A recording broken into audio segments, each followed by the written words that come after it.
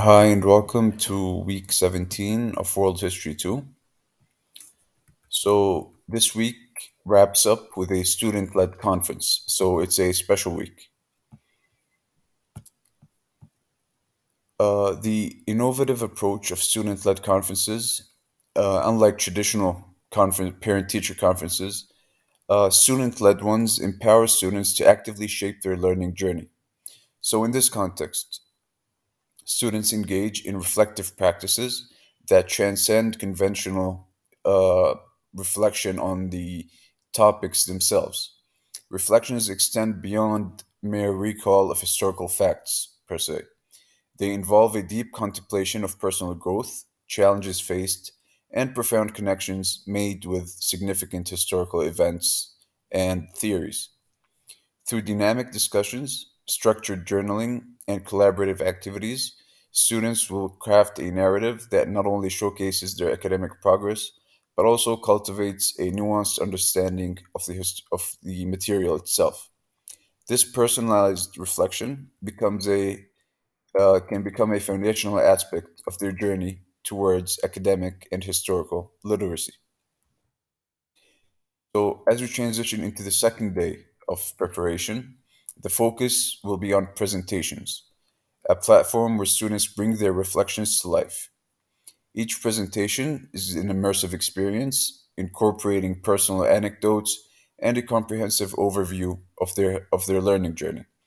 This dynamic approach creates a classroom environment where peers actively engage with each other's experiences, providing constructive feedback and collectively contributing to a more profound understanding of themselves and of their academics.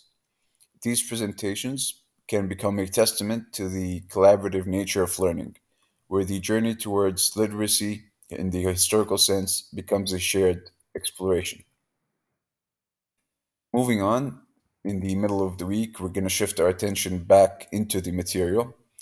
We're going to do a fascinating exploration of the process through which South American nations gained independence, with a particular focus on the transformative role played by Simon Bolivar.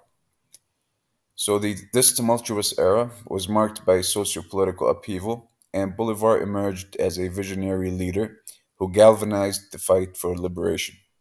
We'll delve into the multifaceted circumstances that led to this quest for independence, examining key battles, socioeconomic complexities, and the overarching impact of Bolivar's vision on shaping the destiny of South American nations.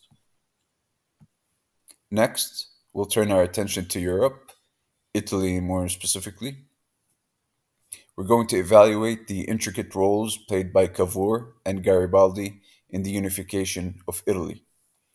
The 19th century witnessed a fragmented Italian peninsula, and the efforts of these two figures significantly shaped the course of Italian unification. Cavour's political acumen and diplomatic maneuvering, coupled with Garibaldi's military prowess and charismatic leadership, played complementary roles in achieving the dream for a unified Italy. We'll explore the political landscape, the challenges faced, the strategies employed, and the ultimate success that marked this transformative period in Italian history. So, through this detailed analysis, we aim to appreciate not only the political dynamics, but also the cultural and societal factors that contributed to the shaping of a unified Italy.